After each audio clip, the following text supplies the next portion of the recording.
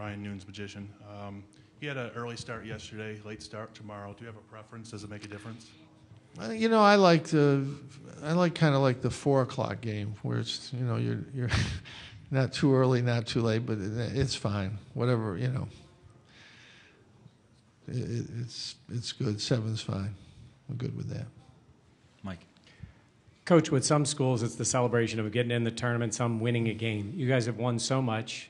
Sweet 16 has been a place you've been a lot. Do you miss the time when it was, not that people won't be excited, but that celebration, if you were to win tomorrow, that some schools obviously would have more than maybe yours because you've put this team in this position so many times? Yeah, I mean, everybody has different expectations and different, you know, goals or, you know, where they want to go, and you know, it's just the way it kind of is. And my feeling is if we, you know, play well, whatever that game is, and if we lose, we lose. You know, I mean, and you might not play well. That's you know, that's just the way this tournament is.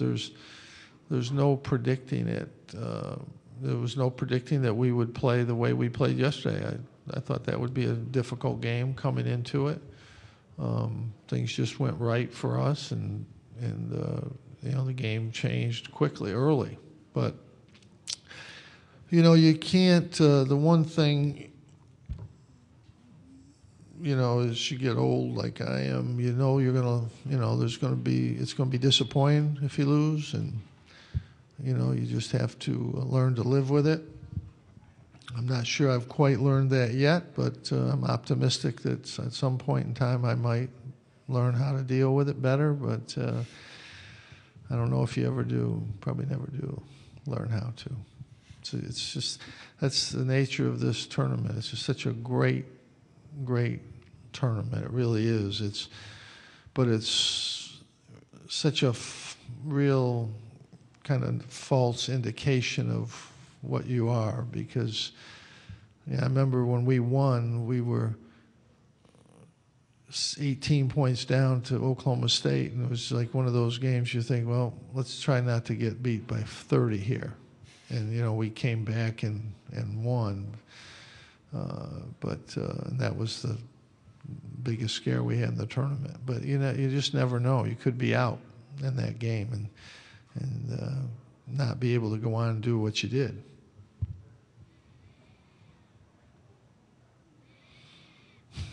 Any other questions for Coach? We got one over here. Jim, hi, Tom Archdeacon from Dayton. I just wondered what you know about Archie Miller, real young coach, and he's younger than you've been. Well, I've known him a long time. I saw him on the Tonight Show when he was 6, so. You know, he's a great coach. I think he's done a great coaching job.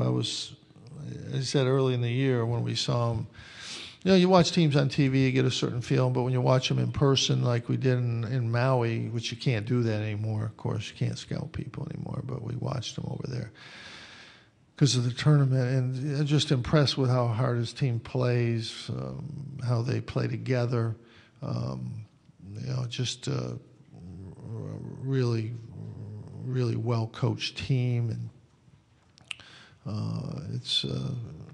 he's done a tremendous job coaching that team. Okay, Jerry, keep us going. Yeah, keep Jerry it going. Sullivan again. Jim, do you have any theories on shooters? Because why they get on streaks, off streaks? Why a guy like Cooney is suddenly making them? You know, most shooters I find, I like the ones that don't think much. Or maybe can't think much is even a better description, because they just forget things and they forget what happened or what didn't happen. They just get the next shot. And the best shooters are those are the guys. They just get they want that shot. They're going to take it, and they don't think about anything except getting that shot up there, and they think they're going to make every one. And that's what the great ones do. You know, they just, you know, get in that mode.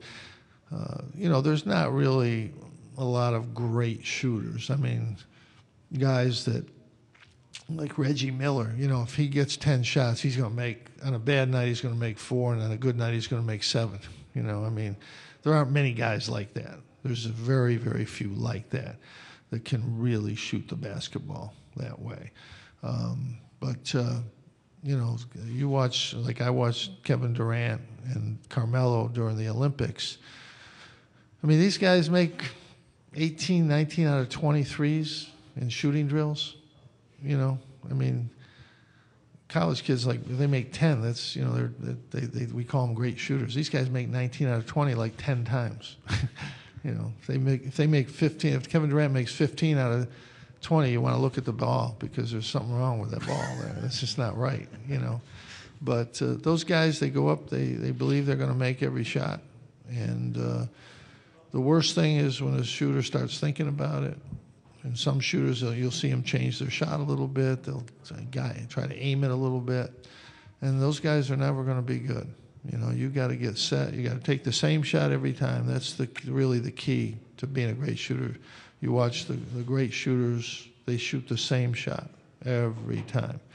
And too many guys don't. They're moving, they're sliding, they're not different, things. But Trevor's a really good shooter, and I'm confident that when we get him good shots, he's going to make them.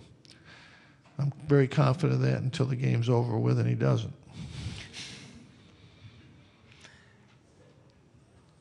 Anybody else with any other questions for Coach Boeheim? Okay, If not, thanks. thank you.